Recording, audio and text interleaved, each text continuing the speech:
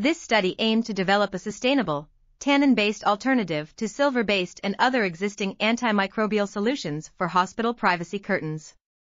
Tannins from commercial trees were characterized and tested for their in vitro antibacterial activity against Staphylococcus aureus and Escherichia coli.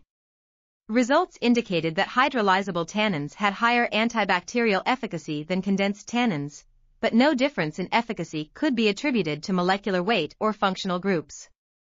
Additionally, outer membrane disruption did not appear to play a role in antibacterial efficacy of tannins against E. coli. In a hospital field study, privacy curtains treated with hydrolyzable tannins showed a 60% reduction in total bacteria count after 8 weeks compared to their untreated counterparts. Furthermore, a follow-up laboratory study found that spraying the tannin-coated curtains with water increased their antibacterial effectiveness by several orders of magnitude. This article was authored by Petri, Widsten, Satu, Salo, Klaus, Niemelä, and others. We are RTCLTV, links in the description below.